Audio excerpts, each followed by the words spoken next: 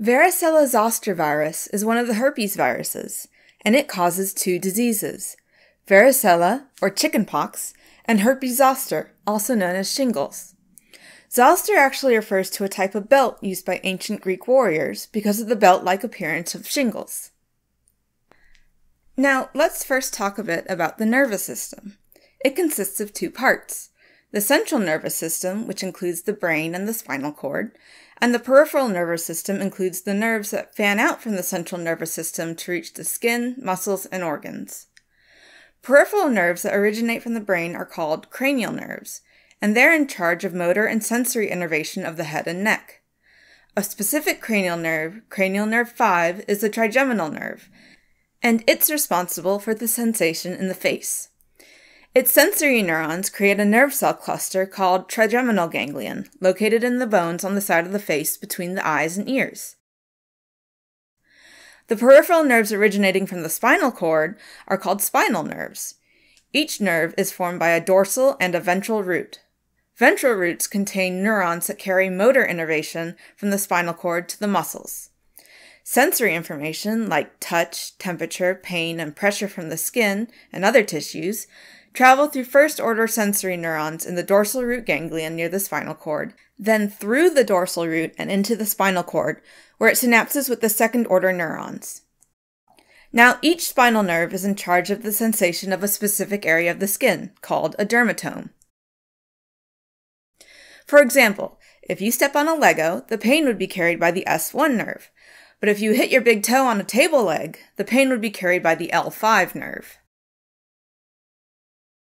Varicella Zoster virus is a double-stranded DNA virus, protected by a protein coat called a capsid, which is enveloped by a lipid membrane.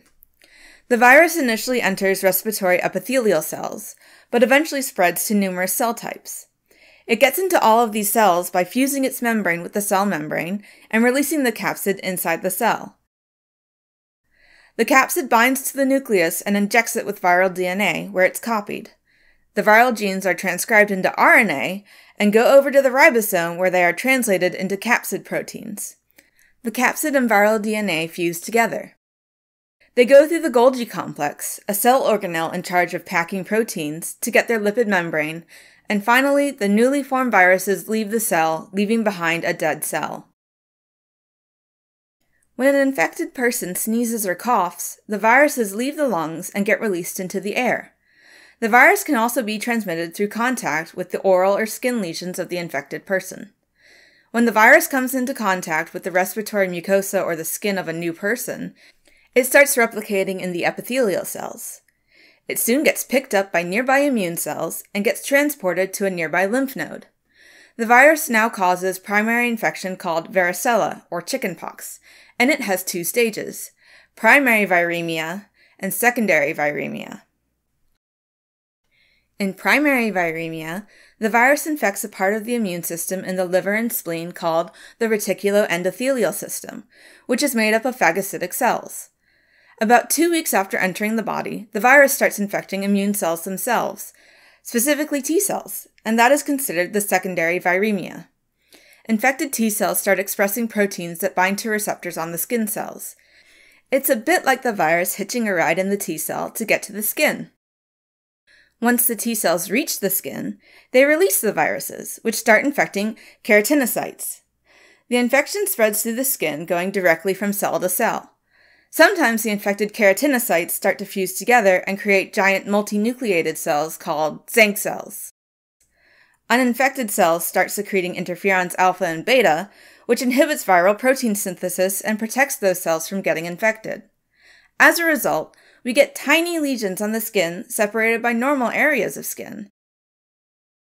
In addition to infecting keratinocytes, the virus also infects sensory neurons in the skin, and in those neurons it travels retrogradely, meaning backward through the neuron to the dorsal root ganglia, or, if it's on the face, the trigeminal ganglia. Over time, when the adaptive immune reaction kicks in, most of the viruses in the body are eliminated, but the ones in the ganglions are spared and can remain dormant for many years. Most commonly, the virus establishes a latent state within the trigeminal ganglia and the dorsal ganglia.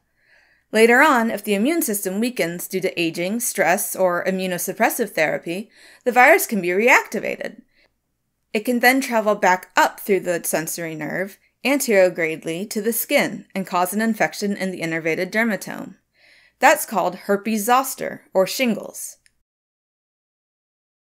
With both chickenpox and shingles, the most common complication is a secondary bacterial infection of the skin lesions. So, if the liver becomes infected, hepatitis can occur. If the virus spreads to the lungs, we get pneumonia. If the brain or its protective membrane, called the meninges, become infected, encephalomeningitis could occur. Symptoms of chickenpox begin about 2 weeks after it enters the body. The infection usually causes a fever, headache, and overall weakness. After a couple of days, skin lesions start to appear on the scalp, face, and trunk. At first, there are flat, red, itchy spots called macules. Over time, they become elevated and develop into papules, and then into small, fluid-filled vesicles. Within 1 to 2 days, the vesicles begin to crust over and form scabs. After about 5 days, the scabs fall off, usually without leaving a scar. New crops of lesions are continuously forming in different places on the body every 3 to 5 days, so it's possible to see lesions in different phases at the same time. In addition to the itchy lesions, painful sores can appear on mucosal surfaces, like inside the mouth. In shingles, there's typically pain, itching, or tingling in the area where the rash will develop. The rash itself is usually in a single stripe of vesicles around either the left or the right side of the body, or on one side of the face. It usually takes 4 weeks for the rash to disappear, but there can be pain in the affected dermatome which lasts for more than 90 days, called postherpetic neuralgia. Chickenpox and shingles are usually diagnosed based on the way that the skin lesions appear, but the diagnosis can be confirmed by using the Zinc test to look for multinucleated giant cells in the fluid of the vesicles. More commonly, blood tests for Varicella Zoster antibodies, or PCR, can be done to look for viral DNA. Chickenpox treatment mainly includes the use of topical antipyretic medications to help reduce the itching. Also, analgesics and anti-inflammatory medications can help reduce the fever, but aspirin should not be used in someone with chickenpox because it can trigger Rey syndrome. In Rey syndrome, the liver gets affected by both Varicella Zoster virus and aspirin, and it leads to a buildup of ammonia in the body. In immunocompromised individuals, antivirals like acyclovir, famciclovir, and valacyclovir can be used. In some situations, Varicella Zoster immunoglobulin, or VZIG, which are anti-varicella antibodies, can be given to treat immunocompromised or pregnant individuals. Finally, varicella vaccine can be used to prevent chickenpox by helping the body mount protective immunity against a weakened form of the virus. Similarly, zoster vaccine can be used to reduce zoster, which is more common in adults. Alright, as a quick recap, Varicella Zoster virus is a herpes virus that causes primary infection in the lymph nodes and secondary infection in the keratinocytes and neurons in the skin. From the neurons in the skin, it travels retrogradely to the nerve ganglia, where it remains dormant. Chickenpox is characterized by a rash on the scalp, face, and trunk that contains macules, papules, vesicles, and scabs at the same time. Herpes zoster, or shingles, is caused by the reactivation of the virus with vesicles located along one dermatome. Treatment is usually symptomatic and in some cases includes antiviral drugs.